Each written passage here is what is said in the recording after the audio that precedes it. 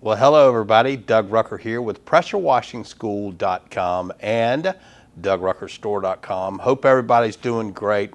Another short little video today with myself and Raimondo in the shop again, and had quite a few questions over the last couple of weeks about how we weight our siphon or suction hoses in our bleach tank as well as our water tank for our soft wash system and downstreaming. So that's coming up next.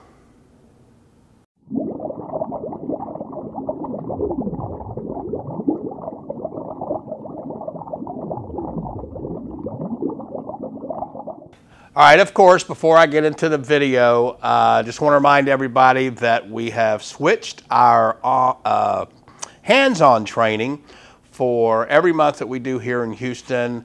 So the next one coming up is September 7th, which would be just a few days away from when you're seeing this video. And then the next one I believe is October 12th. And those are on a Saturday. So if you can make it in, that enables you to fly in like on Friday, stay one night, you can go back Saturday. And then all the local people, of course, can just drive over Saturday, and traffic's going to be much better on a Saturday. So invite anybody that's interested. Just go to PressureWashingSchool.com/events. You'll see the schedule there right on the front page, and then to the right you'll see information about the online video school if you want to do that and can't make it here. A lot of guys do both, so that's always something that you can do as well. And then just a quick reminder about Difference Makers Conference coming up in February. That's February 6th and 7th. And that is with myself, Jeffrey Blackman, Ray Burt, Pat Clark. So nothing about cleaning on that one. It's all about your business and how to get business, build your business, grow your business, all of that. So PressureWashingSchool.com/events. You can see all of that. Any questions, feel free to text me, 281-883-3630, or email pressurecleaningschool@gmail.com. Okay guys, so we're going to show you first how we used to do, we get a lot of questions about how we're putting our hoses down into our tank, especially since we're using uniseals. These are the uniseal gaskets, if you will, that we use instead of bulkheads, especially on tops of the tanks. So we don't use drop tubes. Traditional way was, you know, have a threaded end and a drop tube that went all the way down to the bottom of the tank. And so we don't use those. We quit using those a few years ago.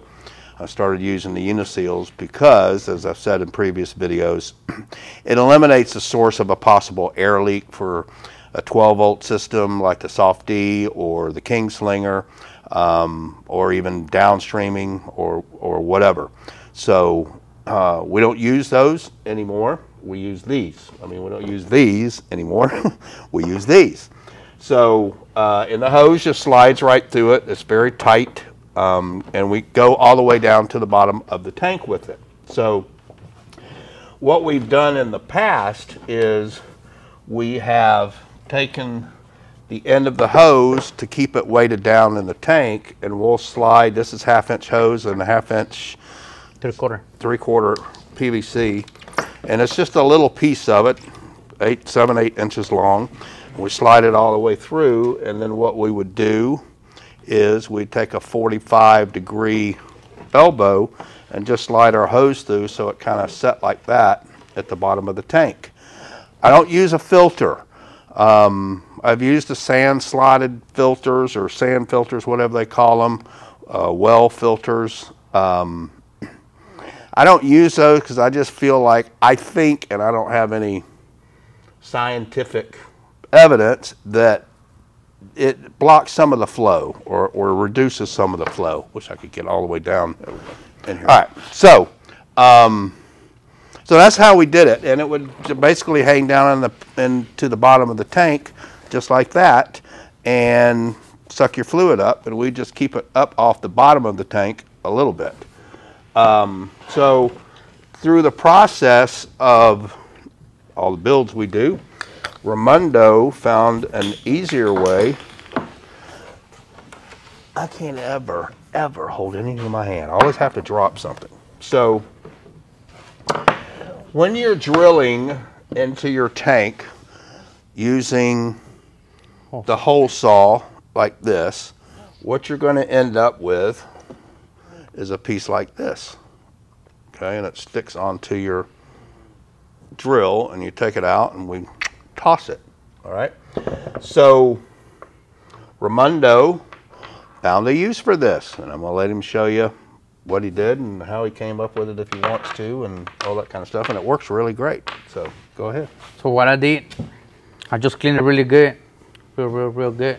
So clean it really good with what? Oh, sandpaper, sand all the little shards off of it? Yeah, so I cut all that, make it kind of smooth, so it won't have no debris inside the tanks.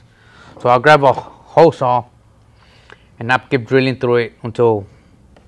Hole saw, no, step drill. Step drill bit. So I make the hole until the hole was able to go in there. So I made it just like a hairline smaller, so it'll be tighter on the hose, so it won't be sliding out. So you take this and you'll put it on a hard surface, like, I don't know if they can see. In a vise or something. Let's turn this back down for them. Or in a vise. Oh, you can do it in a vise. Yeah. Okay. So, want me to do it obviously, y'all can tell I haven't done this. Raimundo always does it. I can do it in the vise if you want. Okay.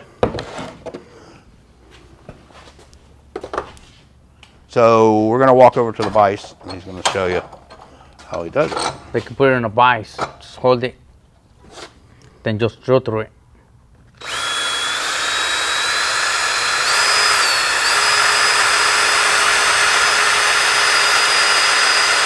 So I already know how far I can go. Based on all the times you've done it? Yes. But when you first started, you just had to kind of drill a little bit and then test Slowly it? Go, yes. Okay. So I leave like a little hairline like that inside. Now you can really see it. Okay. So it'll make the hose a little bit tighter. So this maybe is like a 3/8. So it's just a matter of playing with the step bit and don't drill it too big, correct? Correct.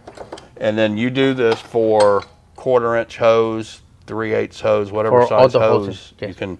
So it's just a matter of when you're drilling and the hose diameter, making sure you don't get it too big to where it's going to slide. Correct. Correct? Yes. Okay, so let's go back to the table. So the tighter the hole is, and you can slide the hose in there, that's great.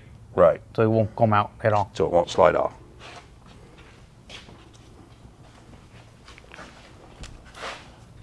So then what you do is you take it, hold it up so they can see. Just slide it onto the hose. And that's how you want it. But what we're doing first is we're taking the PVC pipe and we're sliding that up, because that's going to provide you the weight to keep the hose down in your tank. So it's a little piece of PVC pipe. And then you just take your little washer that you made, or fitting that you made. So they got to make sure it's really, really clean, so it won't be losing all the debris. Right. So make sure it's really clean. So just take some sandpaper and clean all of these little shards and stuff off of it. And because you don't want this stuff getting in the tank and it gets sucked through your pump or whatever. And then it sits down into the tank like that, and it doesn't go anywhere. So that's a great use for this. So that's what you're getting when you're done with your, oh, you drilled it. Drilling through your bulkhead, that's what you get. Okay. So, yeah, so he's got a ton of them in here. Just every job, every time we drill, he saves all these, and then he can make little fittings to keep the hose weighted down into your tank. Okay. Thanks, Raimundo. I even use them for the reels. It's levels. Oh, when we're installing the reels on, yeah, when he's installing the reels on the. So I can get a lot of use of those. Right. For any little stuff. So, all right. So hope that helps you guys. If you have any questions, let us know. All right, guys, hope this has been helpful for y'all. Just a little tip and trick there that you can use for something that you've basically always throw away. That's the way we've always done it, but Raimundo come up with a little tip there and use of something that makes life easier. So hope it's been helpful, and don't forget, like I talked about earlier, the hands-on training has switched to Saturdays, the online video school, and then the difference makers coming up in February.